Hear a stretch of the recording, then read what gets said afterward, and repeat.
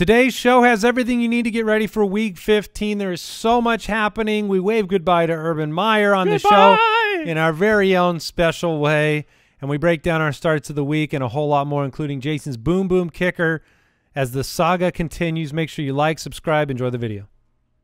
Today's show is sponsored by Head & Shoulders Scalp Shield technology. Regular use of Head & Shoulders Scalp Shield provides a continuous invisible shield of protection against dandruff, itch, and dryness, renewing your protection with every wash.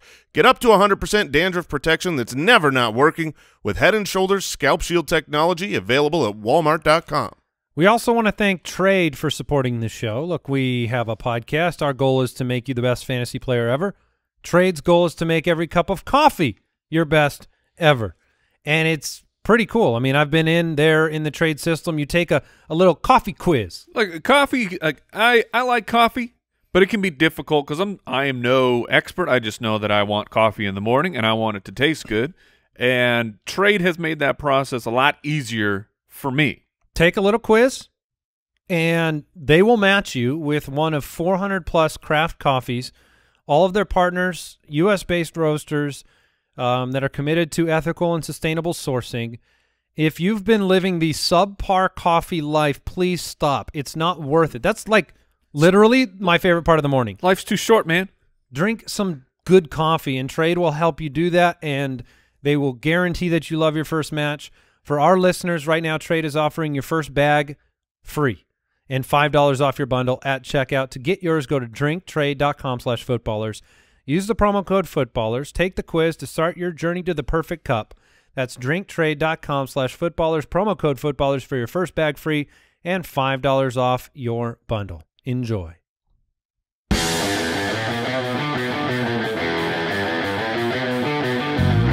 Welcome to the Fantasy Footballers Podcast with your hosts, Andy Holloway, Jason Moore, and Mike Wright.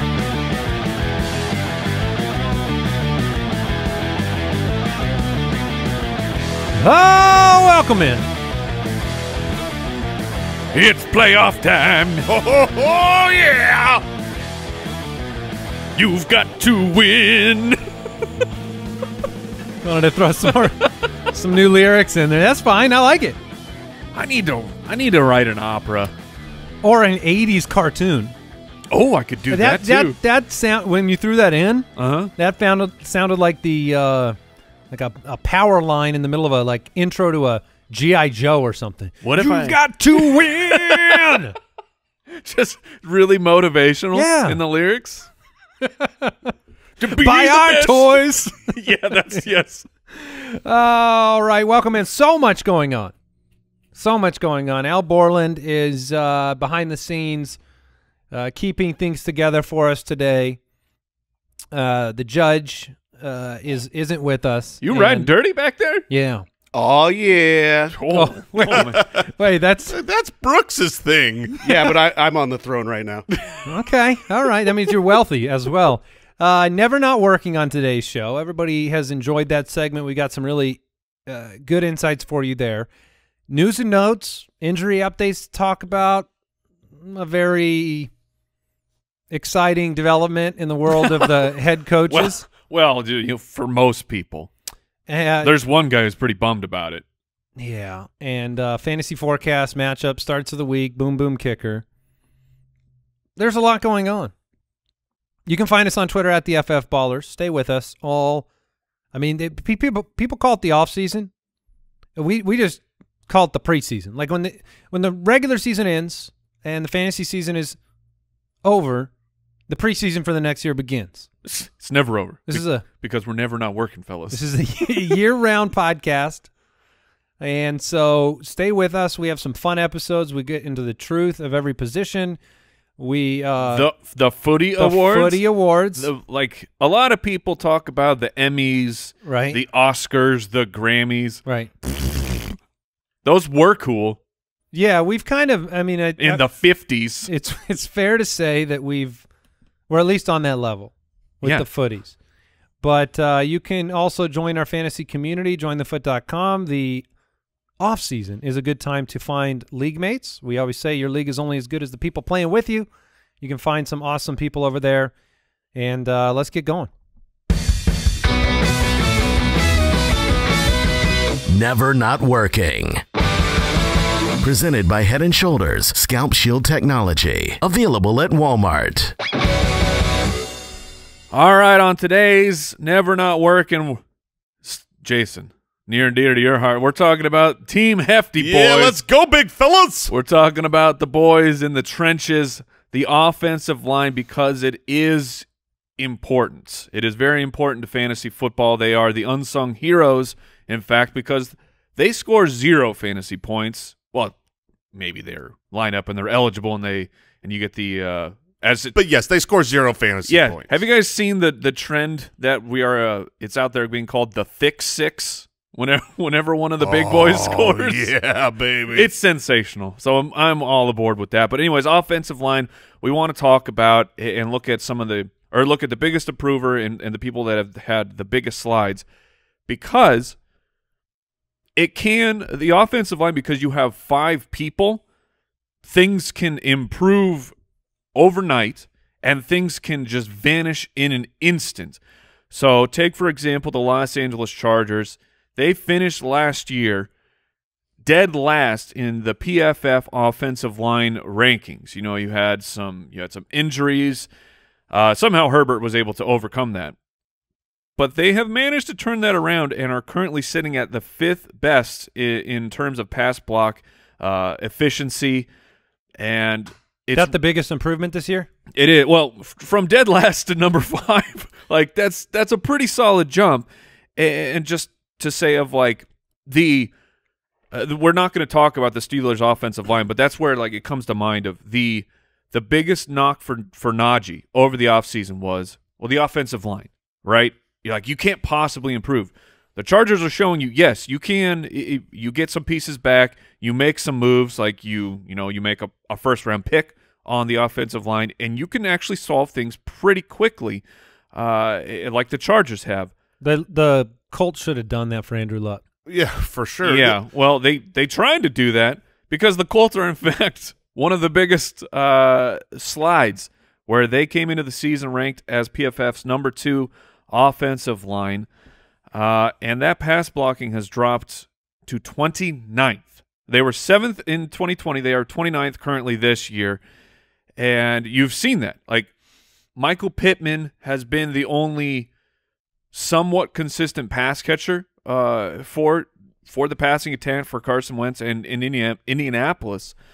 And then you can look at also the Saints. Like, what's going on with the Saints? Their offensive line was always heralded as they have elite players. And now you have to ask yourself the question, was it the offensive line, or was it in fact Drew Brees? Because as a Saint, over half of Drew Brees' pass attempts, they came out in 2.5 seconds. Like, he was always one of the fastest passers in the league. And then you look at what Jameis, Trevor, and Taysom have done. They are 31st. The only player who's holding onto the ball longer than those quarterbacks is Taylor Heineke.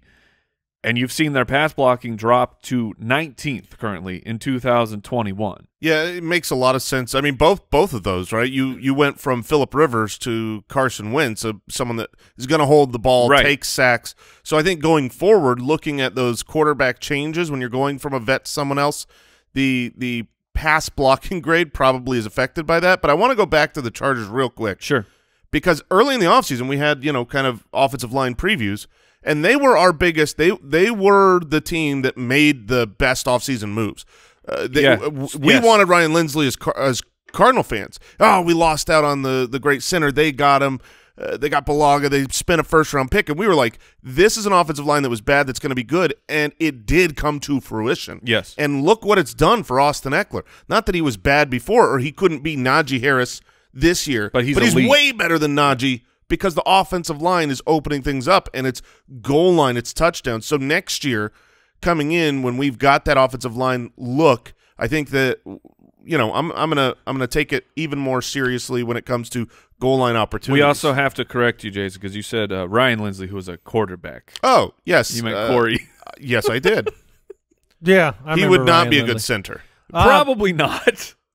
It is interesting to me, the correlation between the quarterback play and then how it translates to the grade that the offensive line receives, right? You an interdependency You have there. a chicken-egg situation? Yeah, and we saw Herbert overcame a bad line and looked really good, and so maybe the offensive line improvements were a reason to believe that it was that he wasn't going to regress at a minimum, or that he could improve. That is a very good point. And so, you know, you're not going to find your receivers down the field if you're under pressure all the time. And so if you look at sustainability of a breakout year and tie it into offensive line play and improvement, that could make a big difference. You know, we've seen some of these younger quarterbacks that have never been afforded that kind of protection. We haven't really, you know, not that I'm giving him a pass at this point in his career, but we've never really seen Daniel Jones protected. Oh, right? Never. No, the pass blocking for Daniel Jones has been atrocious for his entire career. And you combine that with play calling from Mr. Garrett, yeah. and you had problems. So it is an interesting thing to look at that correlation, and it's a good example with the Chargers specifically at, you know, paying attention to 2 or 3 teams that make active moves in the offseason. Theirs was, you know, a first-round pick plus the signing, and other teams need to do the same thing to get their young passers an opportunity. Yeah, and the Cardinals are a good example of that too. I mean, Kyler is an MVP candidate, or was for the majority of the year, and they made the investment in Rodney Hudson, and it's paid dividends throughout. Yeah, and for, you know, the Chargers, I think it just kind of reiterates how forward-thinking that whole organization is now. I mean, with the change of how they're looking at fourth down, they didn't go with the situation of the coach feeling like, well, my offensive scheme is just so good that I can overcome a porous offensive line. Seattle. I'm not. Well, I don't want to name any names here. That would be not just my system. That would be my quarterback so good that we don't even care. Like Russ was never given that. Yes, it was always Russell Wilson bailing them out because they never fixed the offensive line. So that's a good piece that we will be, you know, tracking over the off season or the extended bye, whatever we want to call it here. Yeah. But who is the team that really makes the investment to try and fix that offensive line, because that does turn into positive fantasy implications. Get up to 100% dandruff protection that is never not working with Head & Shoulders Scalp Shield technology, available at Walmart.com. News and notes from around the league, presented by Sleeper.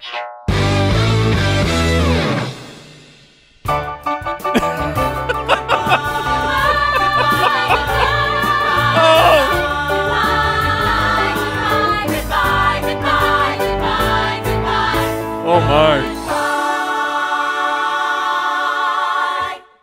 He gone. Goodbye, Urban Meyer. Oh, oh, man. That was actually, you might have thought that was from a musical or something. That was live feed from the locker room. Mm-hmm. That was, you listened, you heard that voice? They've been working on it for weeks. That was Marvin Jones, the tenor there. James Robinson. James Robinson was in there. Mm-hmm. Which, he's a bass. The only person mad about this was Laquan Treadwell. he was the one. Like, this is my shot. He's the one talking to Con. He's like, don't make any rash decisions here, my friend. Yeah, let's take it easy. And Tavon Austin too. But he couldn't deny when he saw Trevor Lawrence on the tambourine. He was like, okay, this is probably for the best. So we'll lead with this. Urban Meyer was relieved of his duties. Didn't even make it through an entire year. Turns out, you can't physically assault your employees and get away with it. We're giving him that as well. Which we talked about it on the green room, but the big story of yesterday afternoon, which was hot on the heels of Urban Meyer and Marvin Jones having to have some words. For clarity, that discussion was weeks ago.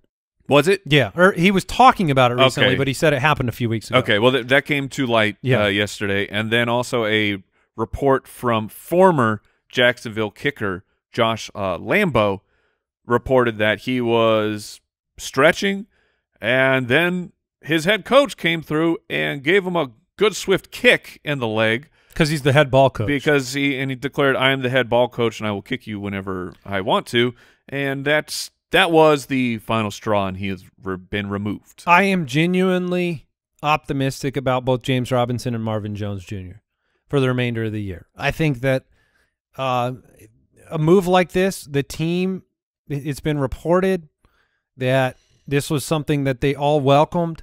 There's, text messages to their agents with the peace sign, and like they're ready to move on.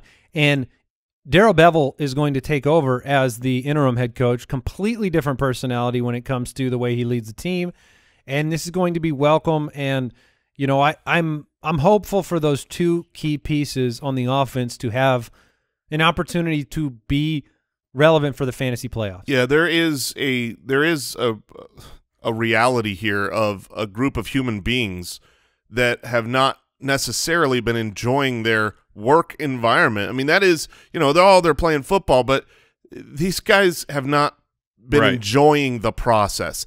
And having that relief going into work, feeling like you've got new life, I agree with you. And I literally changed my pick from the Houston Texans winning the game to the Jacksonville Jaguars, because I believe that, that we see this a lot when coaches change. There's a pep in the step. So fantasy-wise, hopefully Marvin Jones can get it going, but I have much more confidence in James Robinson. So we'll talk more during the matchup about that. Some other news, tonight's game, Austin Eckler. Man. The report that we have, again, this is not, the be-all, end-all, so I don't want to overemphasize it, but NFL Network's Taylor Bisciotti reported Austin Eckler won't get a full workload, experiencing more soreness than originally expected. The question I have for you two is, I am facing Austin Eckler. Should I be actually happy about that? You should not be happy that you're facing Austin Eckler. I think he's going to have a good game. Mike? I'm very concerned. Yeah, See, if you're a fantasy player, you can't bench him. Yeah, I don't want I am not throwing panic flags in the street. If I have Austin Eckler on my team, I'm playing him.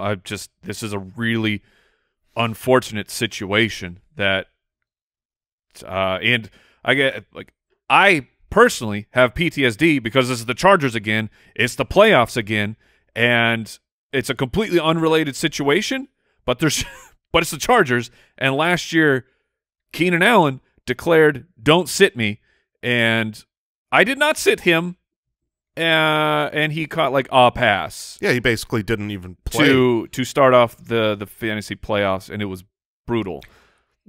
This is, I know that those other running backs on the team are going to see the field. Yeah, and I know that they're missing that first-round pick, Rashawn Slater, for this game. So, and I know that the Chiefs have been very, very good in the recent history against the run. They're missing pieces as well. So you can't sit him, but I would, you're going into this game, you were hoping with enthusiasm. I think you go in with trepidation with Eckler on your team, and you should be, I don't think you're going to get the very best from him tonight. Yeah, I tend to agree. Cardinals wide receiver DeAndre Hopkins is going to miss the rest of the season. They hope to get him back in the playoffs. Come on, man. I don't think they'll get him back in the playoffs. No. He's undergoing surgery. I've thought a lot about the implications fantasy-wise in this situation, and I've gotten to the place where it might be different than you guys. I don't think you can recommend a single other option over another one. So A.J. Green, Christian Kirk, Rondale Moore, Zach Ertz, they're all going – and Chase Edmonds, they're all going to bear the – they're going to broadly receive all of the targets that DeAndre Hopkins gets. It wasn't – we've seen Hopkins off the field for 3 games, I think, earlier this year, and it wasn't like you could just lock somebody else in and guarantee yourself huge production. So I don't have confidence that, A.J. Green's going to put up 100 yards every week. I don't have confidence that Zach Ertz is going to necessarily be an upper echelon tight end. And so, I know Jason yesterday, he said he liked Kirk more than A.J. Green. Yeah, I think Kirk is his youth, his athleticism, and while yes, you're right, Hopkins missed 3 weeks earlier, and there wasn't anybody that stepped up. Well, those are the exact same 3 weeks you didn't have Kyler. We have not yet seen Kyler Murray without Hopkins, and who steps up? I think someone has to. I do think the offense still continues to score points. Maybe it's A.J. Green. I agree with your take that I just don't recommend one over another. Sure, yeah.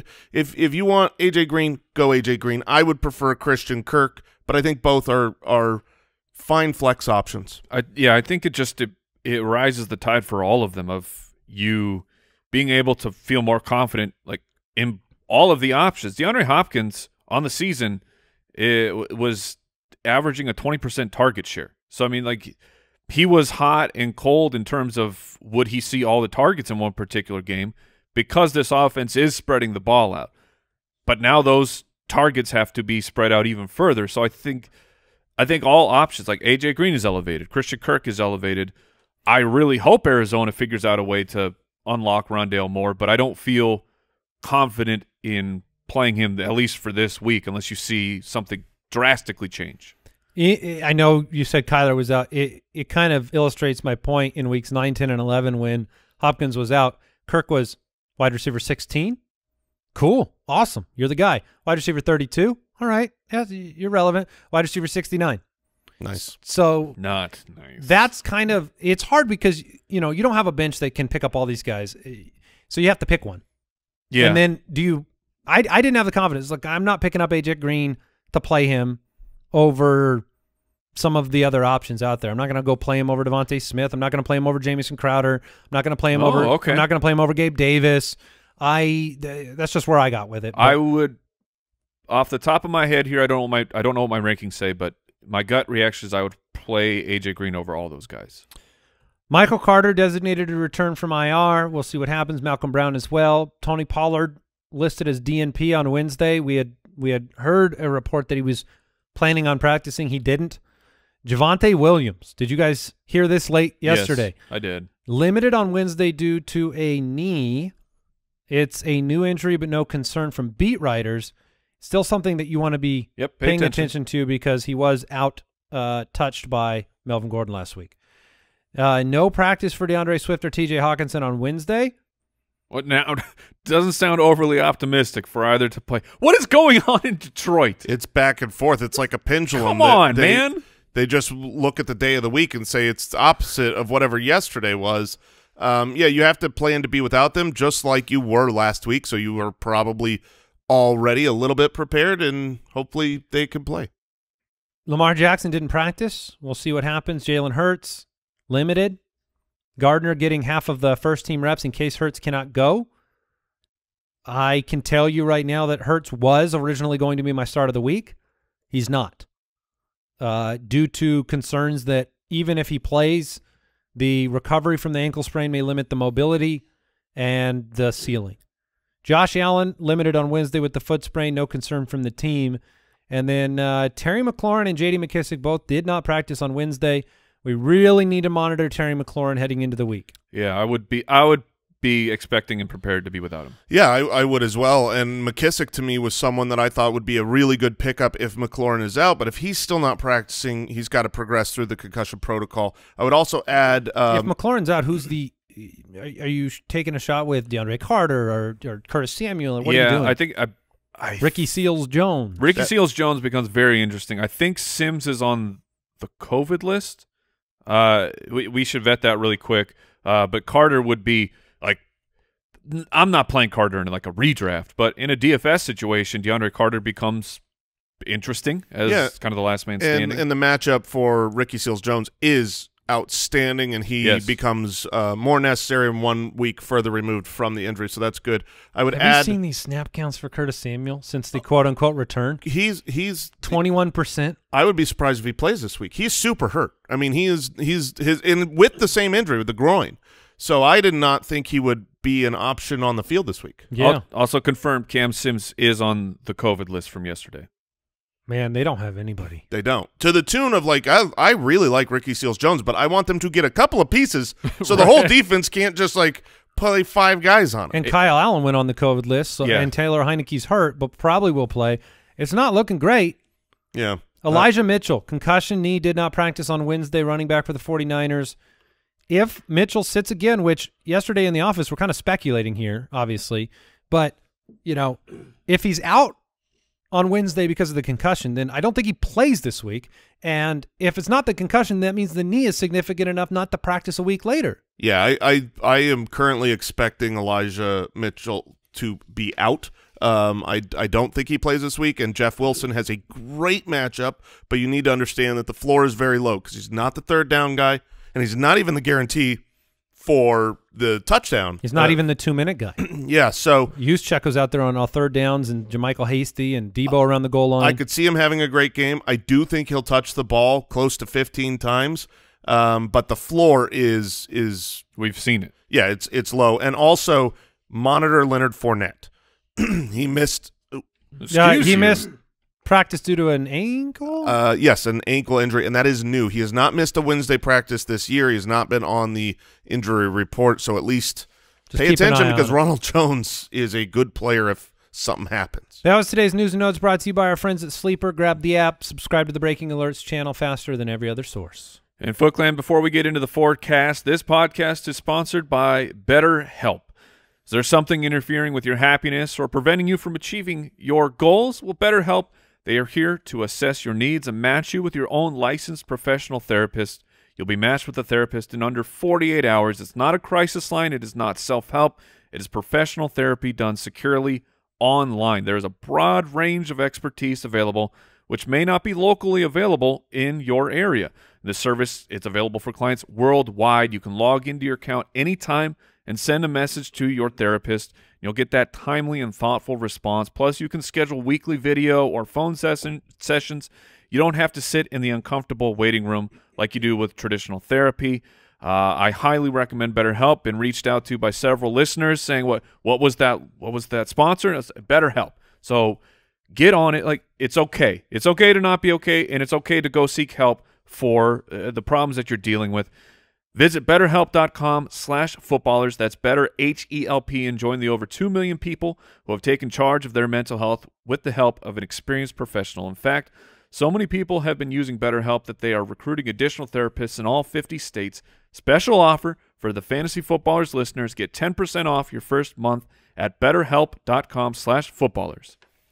And Foot Clan, you ever feel like you're being followed around the internet? Whoa. Oh, maybe advertisers know a bit too much about you. Somebody's watching me. You want to lock that down? Well, IP Vanish, they are a VPN that can help you take back your privacy, become anonymous on the internet. That's a virtual private network, a VPN for short. You can use a VPN on your computers, on your tablets, on your phones, even your streaming devices like your Fire Stick. And when you use a VPN, all of your data is encrypted.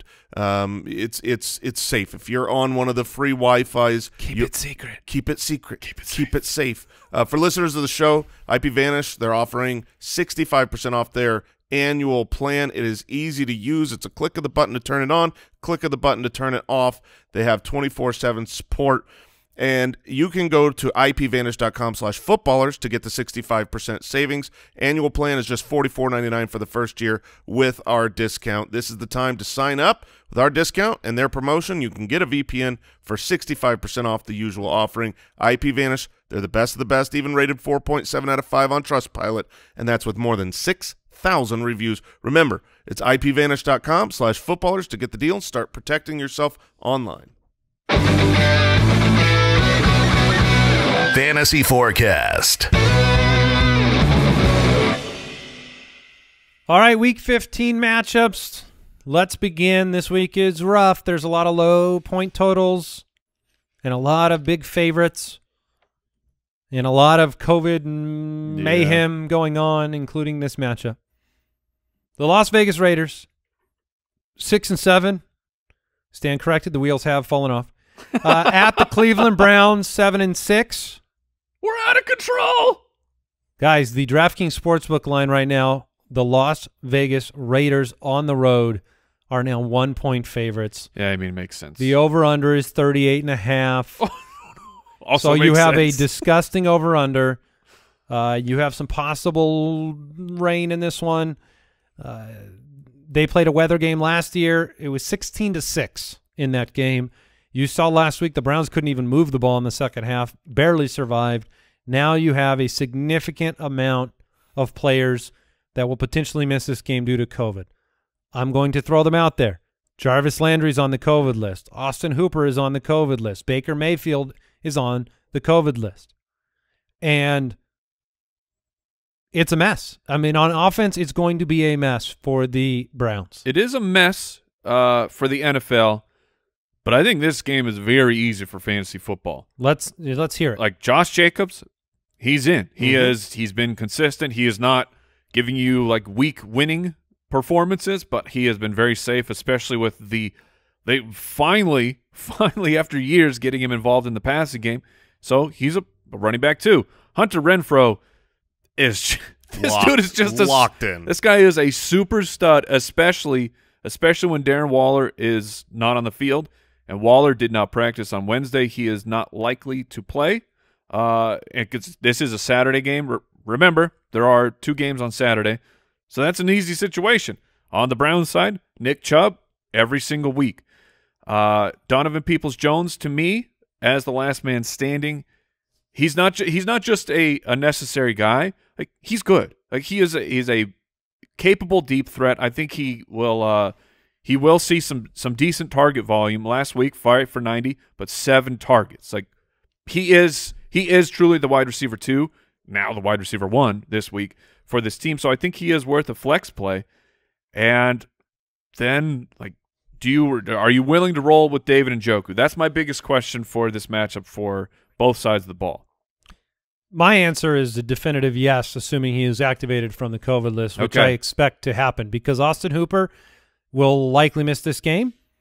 Harrison Bryant, who you might have turned to take some of those snaps, has been very banged up, didn't play in Week 14. And you talk about a last man standing approach. You talk about Case Keenum behind center with a full Chubb behind him, as he said. That's it. His words. His words. And Kareem Hunt's not going to play either. So Njoku is very interesting because he's an athletic tight end who can take one of those dump-offs is going to turn into a 20, 30-yard run, and that's not what you could have expected from Hooper. So I do think there's upside there. You're at home. You're playing a team that struggles against the tight end position. So yeah, I agree. I think if he is activated, and obviously it's possible he's not even available for the game, but assuming he is, which is the hope and expectation, I think I would play him probably more than I would play Donovan Peoples-Jones just because of the position. David Njoku 20 hours ago said, "It's good to be back." Yeah. Okay. So he's back. As he was back from the COVID-19 list. So he is officially back from the list? Well, that's what he says. Well, if he says he's going to be back, there's always rules about like the day you can do that, but he already missed a week. Do you guys think that Dearness Johnson is one of those primary stashes over the weekend with Kareem Hunt's injury? Like, sure. With Kareem Hunt out, Dearness hasn't seen very many opportunities per game, so I don't think you can play him with Nick Chubb still there. But is he someone that you're throwing on the bench? He's a very valuable insurance running back for sure, and I do think Chubb has a super bounce back week. The last 2 games for him have been very disappointing. I think he has a Jonathan Taylor-esque game here because the Raiders have not been able to stop the run. So I hope you're not playing against Chubb. I do think it's interesting, though. I mean, obviously the line is the Raiders are favorites, and it's the lowest over-under of the year. So I wouldn't expect a lot of points in the game overall, but we'll see how it shakes out.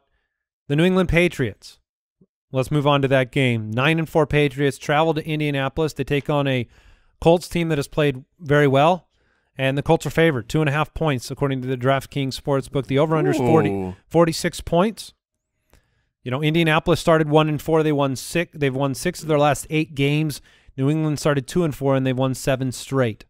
They are, like Arizona, undefeated on the road.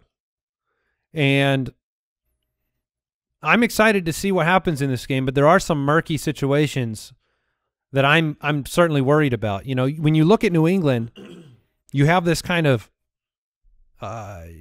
contrast between scoring a ton of points, but then not necessarily knowing a pass catcher to start for them on a weekly basis. And you have Damian Harris, who's been limited a couple days this week, has the hamstring injury, had the bye week. But how healthy is he? And then how can you flex Ramondre on the road? These are the questions that come to mind on the Patriots side of the ball. And what would you guys do with the running back situation? I do think that this game will have a lot of fantasy relevance, especially when looking at the slate of all the games this week. I want to start pieces in this game. I think I would be willing to start both Damian Harris and Ramondre Stevenson. I think that they are fine options. Both should be involved. If you had both, though? If I had both, I would start Damian Harris. Okay. So the receiving work, I mean, you're really taking a shot at Kendrick Bourne, who was hot before, you throw the out wind game. Yeah, you throw out the last game. It was impossible for any receiving option to do anything. Delete that. So Kendrick Bourne would be the guy I think you can take a shot on, but really, I don't want the passing game on that side because it's very efficient and effective. It moves the chains, but they don't throw a lot of touchdowns. They don't score through the air. And I think that the fantasy value is going to come on the ground for New England. It's very difficult when you look at how good the Patriots defense has been, #1 against quarterbacks and wide receivers in the last 6 weeks. It's difficult to look at Michael Pittman and say, hey, I've got confidence playing him, even though they're at home, even though there's a likelihood that, the 46-point over-under is not bad. It just feels scary. I agree. My hope for Pittman, and we had a question on Green Room last night where he was the easy sit because there were 4 good options. And when you look at this matchup, you say, okay, I'm not to the point where I have to start Michael Pittman every single week, but he has been solid. The targets have been there, and the hope here is New England is famous for taking away your #1 option, and there's no doubt what the #1 option is here. They are going to sell their soul to stop Jonathan Taylor. I don't think they're going to be able to do it necessarily, but that's where their focus will be, and that could open up things in the passing game for Pittman. So he isn't a must bench to me. Van Jefferson against Seattle or Pity City? I would go Van if Odell Beckham remains out, and otherwise I would go Pity. Are you going to go with Devontae Parker against the New York Jets or Michael Pittman? I think I'll go Michael Pittman. Are you going to go Brandon Ayuk against the Atlanta Falcons? Ayuk. Okay. Interesting. All right. It's a very tough decision. Yeah. Carolina 5-8 taking on the 7-6 Buffalo Bills. The DraftKings Sportsbook line, Buffalo -11. The over/under is 44. So you hear that over/under, you say, hey, that's a low one, but 28 of those points are the Bills. So Vegas not expecting the Bills to have trouble in this game. Well, what if Sam Darnold is back? Vegas not expecting. Start your Bills defense. I mean, does the line get bigger or smaller? Carolina started the year 3-0. We talked about this last week. They're 2-8 since then. They're desperate. That's the best word to describe the Panthers. That desperation has led to multiple quarterbacks shuffling in and out based on the whims of Matt Rule. Which, as an hour ago, Panthers quarterback Sam Darnold, he is designated to return, so he will be back. But as of an hour ago, he's still not yet cleared for contact. So not this week. It makes it so difficult to really recommend a single Panther because, I'd like to say that there's a real opportunity for Robbie Anderson in this game where, DJ Moore has been limited with a hamstring injury. Yoo-hoo. Robbie Anderson's been pretty good, but this is just a brutal matchup. Yeah. It's a brutal matchup against a great defense. You have 16 implied points for the Panthers. And so, Chuba is a desperation play. Would you in the same matchup, would you prefer Chuba, who is he's the grinder, he is the first and second down back, or would you go with Amir Abdullah, who is their passing downs guy? I would go with neither. Yeah, I would go with that was not the question. But I think it's the right answer. I think that I'd go with Devin Singletary. Yeah, exactly. On the other side of the ball, someone that he looked good last week, did not get a lot of opportunities on the ground. But yeah, I mean, when you can go down to Devin Singletary and put him in the lineup, this is the playoff time. I have to imagine you've got better options than Chuba or Amir Abdullah. If I had to start one of them, I would personally put Chuba in because he's first up. Where are you with Josh Allen? He claims that the foot is fine. So, are you worried at all, or do you think this is a big week for Josh Allen? I'm never going to bench Josh Allen. But are you concerned at this point of the week? He is my quarterback 3 on the week. Okay. So no. Stephon Diggs, you always play him, and then if you're looking for value, then you turn to Cole Beasley and Gabriel Davis as chain movers in this offense. Somebody outside of Stephon Diggs, Dawson Knox, I think you can have great confidence in him. He's leading all tight ends in touchdowns. And so you have that rapport, Panthers middle of the road against tight ends. You like Gabe Davis or Cole Beasley more in a half point? In a half point, I would take Gabriel Davis. I think that the opportunity he will be given with Emmanuel Sanders out should be good. He's been used around the goal line. He's a bigger body guy who can get downfield. In a full PPR, I would take Cole Beasley just because more peppered closer to the line of scrimmage. Possible. I mean, he had 9 for 64 this past week, but that was also Josh Allen and the Buffalo Bills trying to mount a heroic comeback where they were down for essentially the entire game.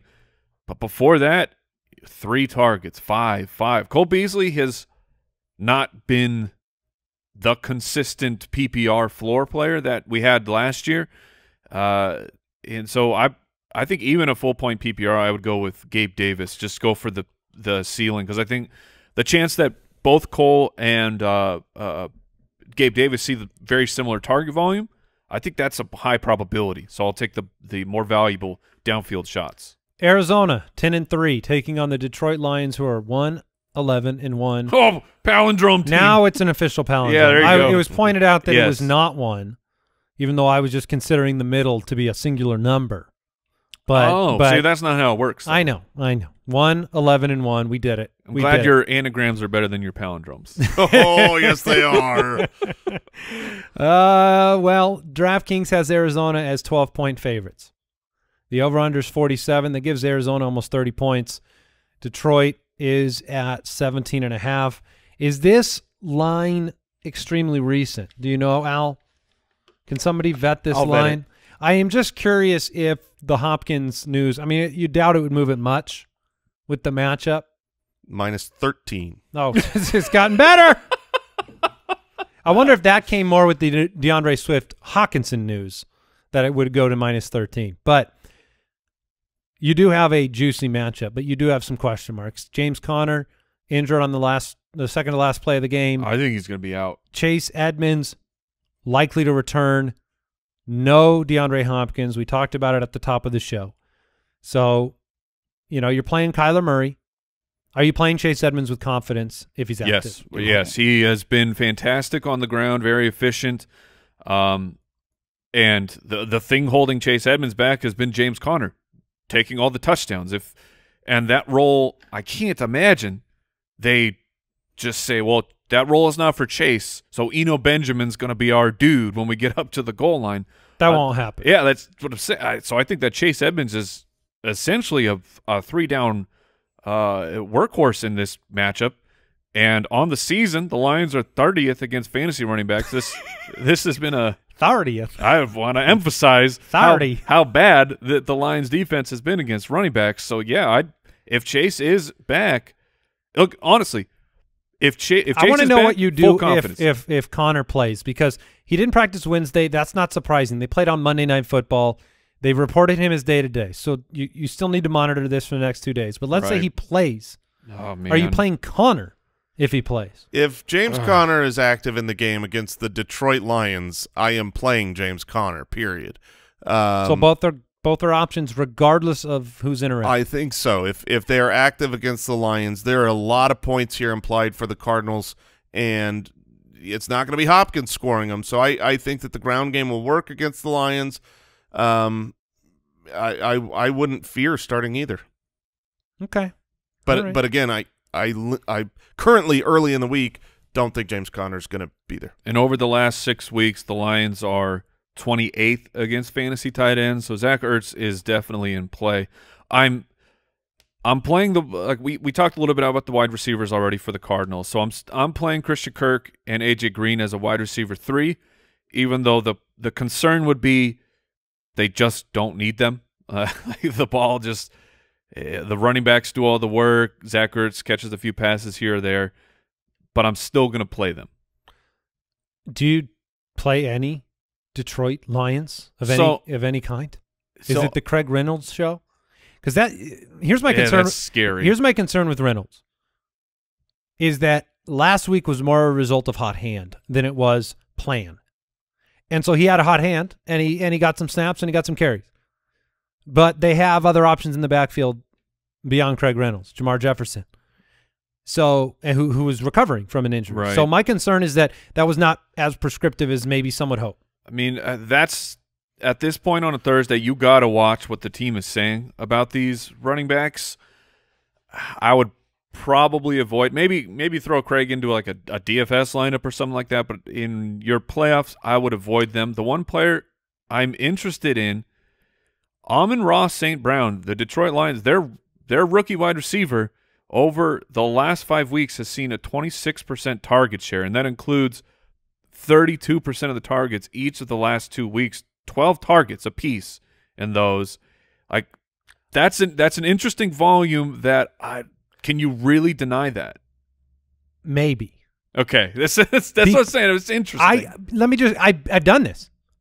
8 targets in week 4, 8 targets in week 5, 7 targets in week 6, and that got me 3 weeks. You were in with the target, and then he followed it up with 0 targets, 0 receptions on 62% of snaps. So I'm just going to throw that hesitation out there. 8 is not 12. 12 is a lot of targets. He's also a young rookie who you have every reason to believe is part of their future. But I would be scared. I totally get that. But look at his on-field snaps. Since week 11, he hit 85%. That was his highest of the season. And then he was at 98% the next 2 weeks.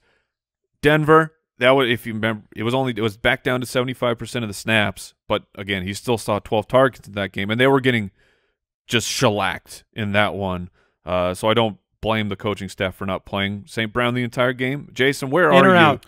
I'm pretty much out on Amon-Ra St. Brown. I think he is fine for a DFS slate, but in the playoffs, you've got better options. Everybody we talked about today, Michael Pittman, bad matchup. I'm not starting Amon-Ra over someone like that. Okay. And I think that playoff teams probably don't need to scoop all the way down to Amon-Ra St. Brown. I think there are, but I would much rather play AJ Green than Amon-Ra on in this same game. And I do think Craig Reynolds, assuming that Jamal Williams is not active, will be the dude. I think I would start him ahead of Chuba. Would you play Amon-Ra St. Brown or Jerry Jeudy against the Cincinnati Bengals? Why are we doing this on a playoff show? Because people actually have poo these to questions. Poo. That's poo to poo. People got to make big decisions, man. I play Jerry Jeudy. Jerry Jeudy. Oh man, I would chase the volume of St. Brown. I'm chasing Jerry Judy's name. It's Amon-Ra St. Brown. Yeah. Yeah, I switch. All right. Get ready for the goose. The New York Jets at 3-10 take on the 6-7 Miami Dolphins, who have been playing some good football, and they are 9.5-point home favorites. The over/under is 41. It gives the Jets just 16 points. They're arguably one of the worst defenses in NFL history. The Jets, since 2000, ranked 696th out of 702 teams in points allowed. Breaking news. Oh, no. Dolphins wide receiver Jalen Waddle is going on COVID reserve list. I would now choose Devontae Parker in the former question. Crap. Wow. Oh, come on. That's brutal, man. We knew that there were going to be more. There's been a lot of them, but that's the worst one by far. So that sucks. If you have Waddle, I'm very sorry. Wow. But Devontae Parker now becomes an incredible player. And Mike Gesicki. Gesicki's going to be Gesicki's back, man. Force-fed. He might be on your waiver wire. And honestly, I mean, this is all just, visceral reaction here. But Gesicki might be worth like a flex play. If you already have a solid tight end and you have Waddle and there's nothing on your wire, because how many Gesicki should see 8+ targets now? Yeah, he's vanished. I think you're right. He's vanished because of the emergence of Jalen Waddle. They don't even have any running backs. Oh my gosh. Boo. This is I'm reacting in real time here, thinking about the implications, thinking about what I think of Tua, who may or may not be part of the later part of this show. I do think that Gesicki is in play as a if you're looking for a tight end and he is on your waivers, that's great. I would not move him to the point of flex. He's had a lot of high target games in the past where if he doesn't get in the end zone, I think you're still going to kind of be disappointed with him as a flex, but at tight end, he should be good. Before that breaking news, for this game, I was literally saying that the Jets are one of the worst defenses in the history of the NFL. Yeah. So 25.5 points, that's what DraftKings has them at. Someone's got to do it. I mean, Myles Gaskin's on the COVID list along with Ahmed and Lindsey. Malcolm Brown designated a return. And is Gaskin going to play or not? That's what I was going to say. Gaskin was put on last week, so there is he could still be back. And if he is back, then yeah, I'm going to play Myles Gaskin. But because we're in this matchup, let's play the flow chart. Let's say all three of those guys are out. Malcolm Brown ends up coming back. So then it would be him and Duke Johnson as the running backs on this team. Are you taking that matchup? Maybe. Yeah, I mean, I would do it over Craig Reynolds. Yeah, okay. I would Mike as well. Davis. Okay. I hope that by the end of the week there is clarity between Malcolm Brown and Duke Johnson. Like Malcolm Brown's back practicing, but he's not active for the game because he's not ready yet. That would be great for fantasy. Duke Johnson would be a very good play then. Would you take one of those two Miami guys or Darrell Williams against the Los Angeles Chargers? I would take one of these guys. Okay. I'd like the volume in the world's greatest matchup for running backs. It's tough, man. Yeah, I told you guys yesterday, I don't know whether to chase the snaps that Darrell's getting or the opportunities that he's not. Right. Because he's been so explosive. I'm so afraid of making a mistake with Darrell Williams tonight. Like, he's going to end up on my bench for some other options. But I'm going to – I'll die inside when gets a touchdown. When that swing pass for 62 yards and a touchdown happens tonight, I'm going to lose it. So would you go with one of the Miami guys? Again, flow chart, it's down to Malcolm Brown and Duke. Would you go with one of them or Devin Singletary against Carolina? I'd go with the Miami guy if I knew it was Malcolm Brown. Okay. Yeah, if there's clarity. So Jalen Waddle, COVID list, Devontae Parker. He's in, man. Yeah, he has a great opportunity. Mike Gesicki, we talked about it. On the other side, I'd love to endorse Jamison Crowder the way I did last week. That's an area where Miami struggles. Yes. He's last man standing with the injuries. No Corey Davis, no Elijah Moore, but it was grotesque last week. And, Braxton Berrios is on the field. You have Jamison Crowder on 91% of snaps giving you 3 for 19, and he's not a big play guy. So the way the defense is playing for Miami, I'm just afraid of making that. I have him in multiple leagues. I'm not playing him. Okay. I'm making the A.J. Green decision over that. I'm making a Marvin Jones decision over Jamison Crowder. That's just what I'm doing. I think that's the right decision. We haven't really seen Jamison Crowder do special things with Zach Wilson. That's just the reality. If they're not in sync, if he's throwing to Braxton Berrios regardless of snaps and routes run, we haven't seen it yet, and I don't want to go in the playoffs thinking this is going to be the first time we really see something special. Are you messing with any Jets running backs against the #1 ranked defense against the run over the last 6? No. No. That makes it easier. We don't even have to say the names. The name to be said is Michael Carter because he's designated to return. He still has to be activated, but with the matchup and not knowing 100% in your first week of the playoffs that he will go back to being the guy, I think you have to bench him. Dallas at 9-4 take on the 4-9 Giants. The DraftKings Sportsbook line, Dallas 11-point road favorites. It's palindrome. Yeah, it is. And you mean like when you combine them? 9-4 and 4-9. Yeah, Mm-hmm. yeah. Over under is 44. Dallas is in position to wrap up the NFC East. If they win and Philly beats Washington, it's over. Dak, it's a great start.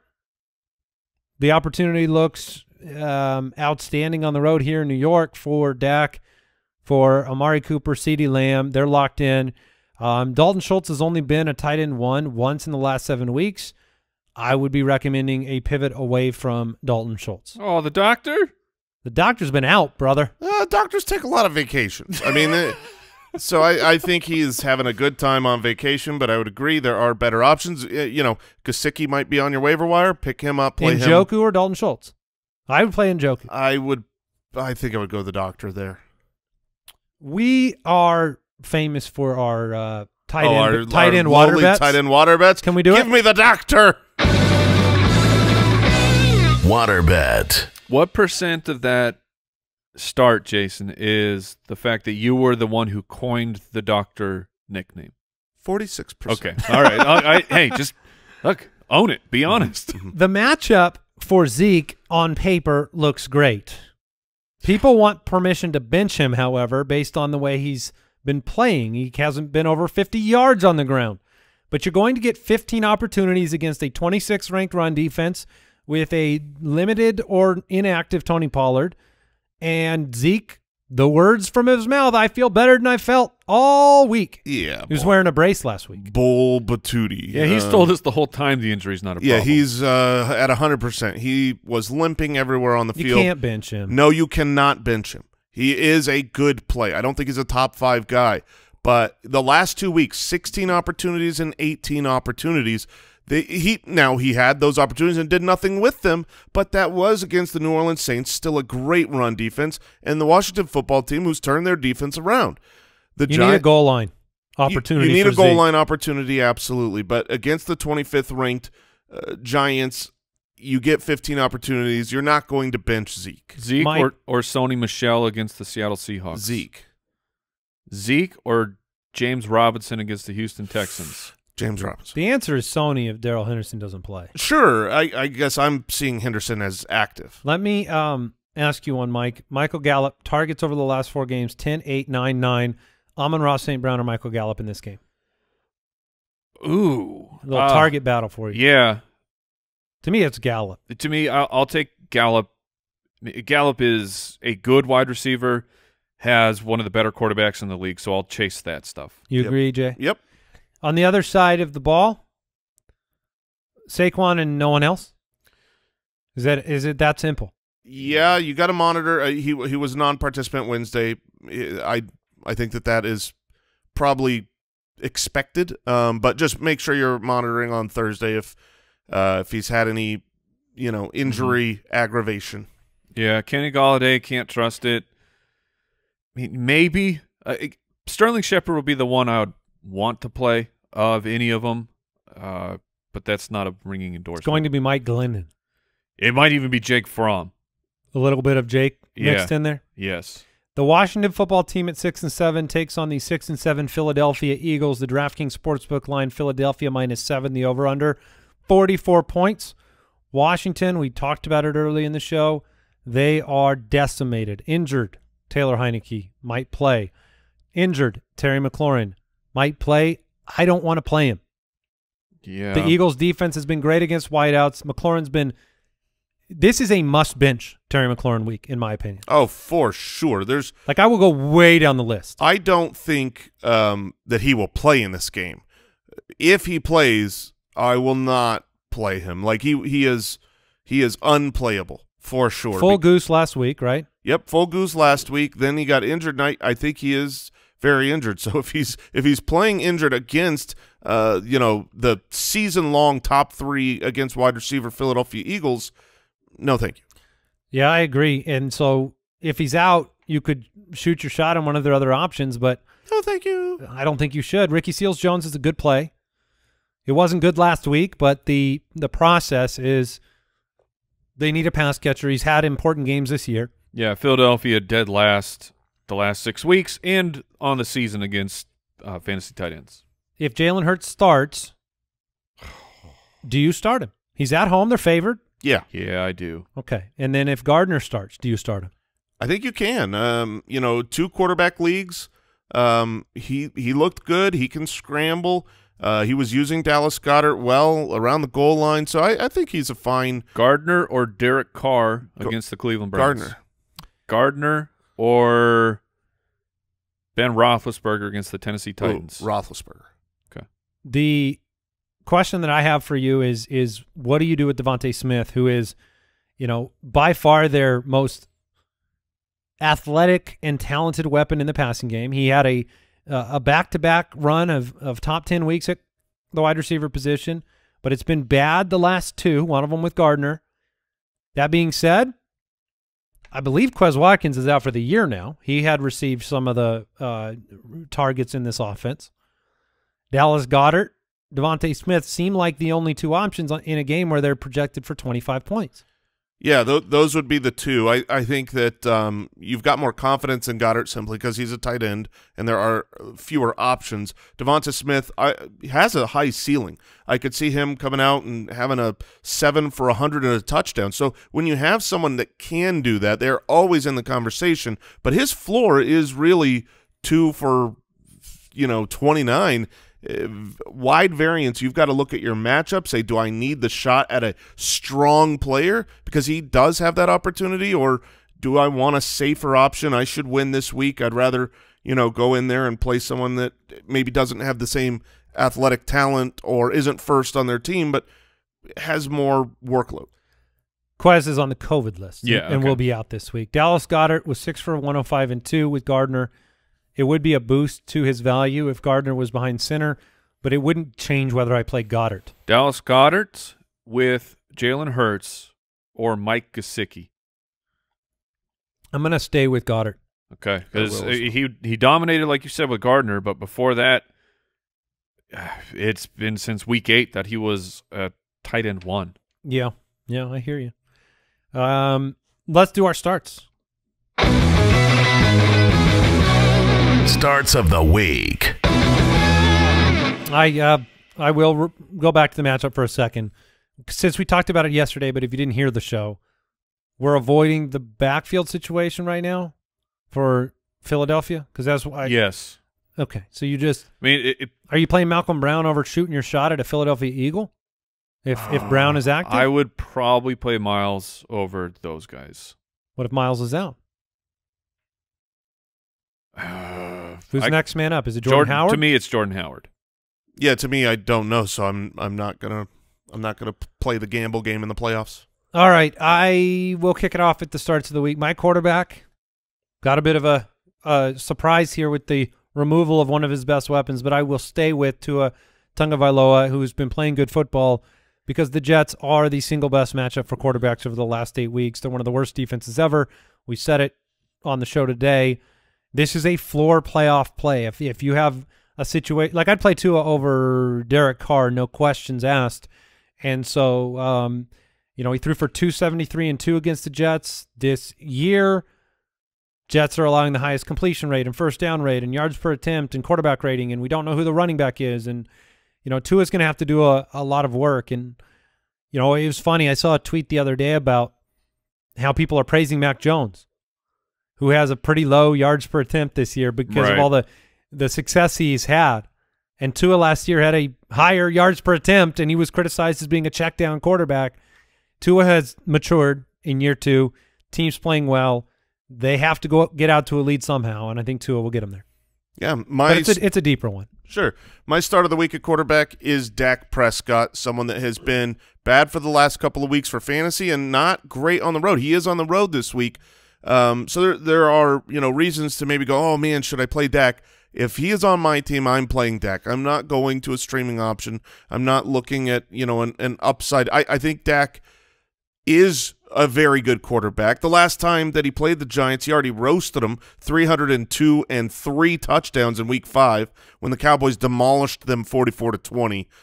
Over the last month, he's averaging 42 pass attempts per game, and really, when you look at Dak's fantasy value and whether it's good or bad, it's just did the touchdowns come in on the ground or through the air?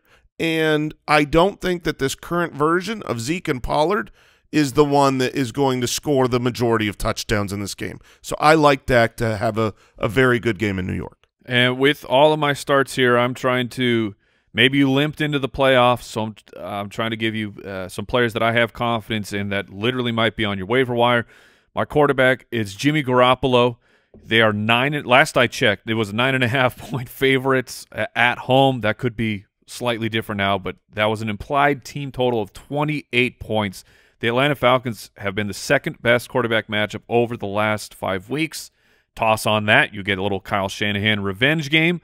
And look, last week, the Falcons, they gave up top 12 production to the combo of Cam Newton and P.J. Walker, if you want some confidence in Jimmy Garoppolo, who, on top of just the process of the matchup, Garoppolo has been pretty solid for fantasy football the last month.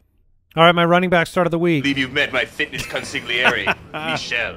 I'm going Sony Michel, regardless of the Darrell Henderson situation. I think Sean McVay has a thing for Sony Michel, and I think that equates to more than half the opportunities out of the backfield against a Seattle defense allowing the second most running back fantasy points and most plays per game.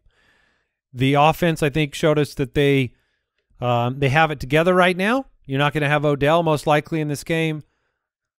15 opportunities for Sony Michel against Seattle is something you need to lean into. Yeah, if he gets that. You like that, Al? You like Sony Michel endorsements? I agree with you. Sometimes opportunity exceeds talent. That is very off-brand for you. I don't want to give bad advice. That's usually pride. what you But what give. about your pride? I stand by that he still sucks. At running back, I had this selected before the news of Urban Meyer, but James Robinson is a very questionable player on a lot of playoff teams. He helped get you there, and you're saying last week he only got 6 carries. He's a little banged up. Do I have to bench James Robinson? And I am telling you that in my leagues, I am starting James Robinson. I am pretty confident in it. The Urban Meyer leaving makes it all the better. You've got Trevor Lawrence begging for James Robinson to be on the field. He throws him the ball. The Texans are a great matchup. They've allowed the most rushing yards in the NFL, the most rushing plays of 10-plus yards. So James Robinson is someone that should be in your lineup and I think is going to give you a good week. And Carlos Hyde in concussion protocol. I was about to say it. Yep. My running back start of the week, it's Deonta Foreman from the Tennessee Titans. He was the dude last week until he was no longer needed in the second half where they just turned to Jeremy McNichols. But up until that point, it was Foreman. He's the one who gets those touches inside the 5. And the Steelers have collapsed against running backs. What has happened? I do not know, but I know that I must take advantage of it for my fantasy situation. In the last 5 games, they've given up top 10 production in each of them to the running back position, and that includes top 5 production to running backs in 4 of the last 5 games. The Tennessee Titans, they have found their guy that they can stick with the Derrick Henry approach of run more than you throw. So I'm playing Deonta Foreman with confidence. Surprisingly, I'm going with Chase Claypool as my wide receiver start of the week. Yes. Since week 10, he's averaged 80 receiving yards per game. He hasn't found his way into the end zone. He has made mistakes on the field and yet, was benched and still put up a pretty good game. 8 for 93. Is that what it was? Mm-hmm. And the Titans are the second best wide receiver matchup on the year. Teams are throwing at the second highest rate against them, and he's due. He's due for a touchdown.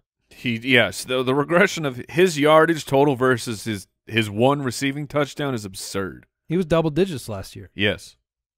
Yeah, at wide receiver, I'm going with Brandon Cooks against the Jacksonville Jaguars. Davis Mills has actually been okay. He's been fine. He's maybe been the second best rookie quarterback possible.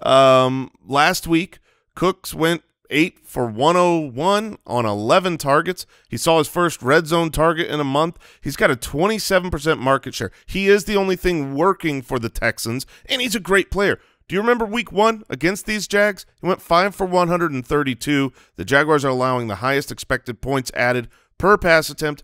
I like Brandon Cooks in this matchup. Russell Gage is my start of the week. The San Francisco 49ers, it is the 3rd best matchup for wide receivers over the last 5 games. Last week it was disappointing with 4 for 64, but that was still 22% of the targets over the last month of games. Russell Gage is seeing 26% of the targets. So the volume plus the matchup has Russell Gage in play for me as a wide receiver 3. Talked about it earlier. I'm going to go with David Njoku as your surprise upside tight end play of the week. No Hooper, probably no Landry. That's a ton of targets. Probably no Harrison Bryant. You already know no Baker, so Case Keenum and David Njoku are going to be key to the passing game. Raiders bleed points to the tight end position, second most on the year. I think you can play him. And I'm going with Ricky Seals-Jones as my start of the week. He should get on the field more past the injury. He's so necessary. They just don't have anybody to throw the ball to, and the matchup. It's just what Mike said. This is opportunity and the matchup play. Tight ends with big games against Philadelphia, Adam Troutman, Foster Moreau, Dalton Schultz, O.J. Howard, all top 5. So I think Ricky Seals-Jones against the best matchup for tight ends is good. And I'm diving into the dumpster for my tight end streamer of the week, Nick Vannett from the New Orleans Saints. Yes, that's where he is over the last 2 weeks. Whoa. He has actually provided you a safe floor of at least 3 receptions and 40 yards, 4 and 6 targets. Tampa Bay, if they can be beat, it's at the tight end position. And Did you hear, though? What did I hear? What did I miss? I mean, I don't know if it's going to – Adam Trautman's designated a return. Oh, well then, look. Did you know that? I did not hear. Oh, be still in my heart. Look, this play is only going if Adam Trautman is still, in fact, out. You're a wild man. And look, you know I play Trautman. Come on. Yeah, we know you will. But anyways, the Tampa Bay, they can be beat at the tight end position. And Deontay Harris, he's still out on suspension. His first game out was last week. And that turned into Nick Vannett seeing 20+% of the targets. So I think he will – I don't know that he has the upside of someone like David Njoku, but I think that off the waiver wire, if you need someone who's going to give you 4 to 5 points, I think Vannett's in play. 4 to 5. What? Like, no, honestly, I know. Look at what tight ends did last week. That was such a truthful statement. That was outstanding. All the rankings, the start sit tool, thefantasyfootballers.com.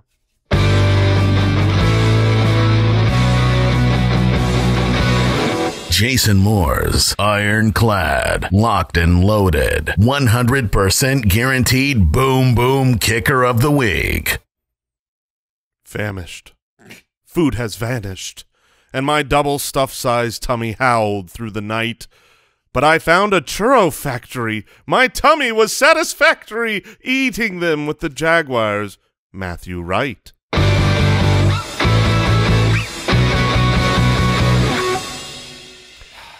So now we're in a churro factory where we always knew we'd get to. Every good story ends with a churro factory. And covered in cinnamon and sugar. I mean, you've only got, what, 4 weeks left, 3 weeks left to wrap this story up, season 1? Yeah, I wait for the cliffhanger. This is the best part of the show. Yeah. It's been good this year. You're welcome. Your stomach is satisfactory? Yeah, it is now. I bought a couple dozen donuts out there in the lobby to celebrate the Yeah, speaking of that, we should celebrate the big news. Wrap this thing up. Oh, no!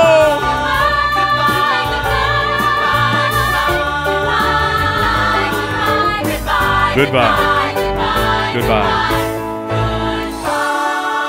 Goodbye.